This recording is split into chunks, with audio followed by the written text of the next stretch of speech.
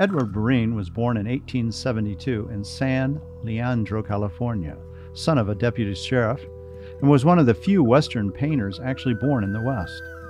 At age 5, Edward Borein sketched his first piece, 2 horses pulling a hearse. Borein knew his way around a horse, and by 18 had a horse, a bedroll, and rode down to a ranch near San Jose to work as a cowboy. Borein ended up in Oakland after 1 year of cowboying. His mother, upon seeing the quality of his sketches, realized he was a cowpuncher that could draw, and enrolled him into the California School of Design. But he dropped out only after a month.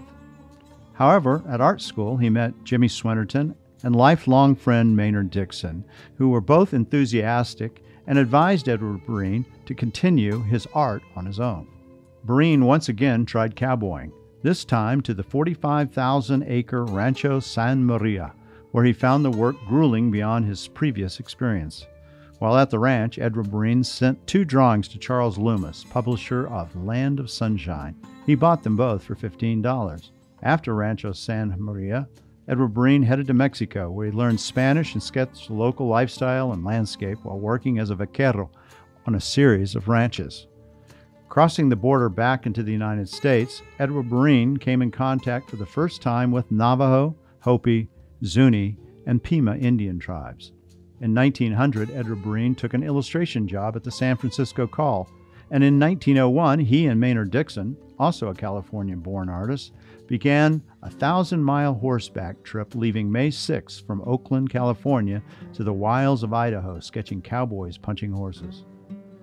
In 1903, Borein went to Phoebe Hearse Ranch in New Mexico and visited El Paso, Laguna, Acoma, Taos, Arribe, and Wallaby.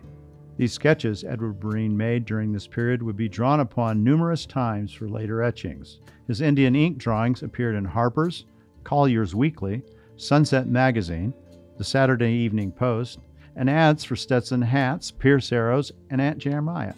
Edward Borein's burgeoning success convinced him to move to New York City in 1907, the same time Maynard Dixon moved there, where he worked for 12 years as an artist and an illustrator.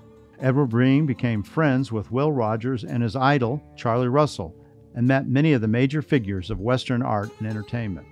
Russell was impressed by Borein's work and told him that he could be the best oil painter of continued practice. Taking this as a thin-veiled criticism, Edward Borein ceased painting oils for a time and would concentrate on watercolors for the rest of his career. In 1921, tired of New York City, Borein moved back to California, where he married his sweetheart Lucille at Charles Lummis's house under his favorite sycamore tree, just as Dixon had done in 1905, and then settled in Santa Barbara, where Edward Borein became a member of the Santa Barbara Art Club.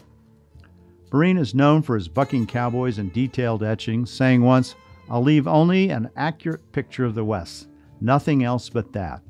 If anything isn't authentic or just right, I won't put it in any of my work."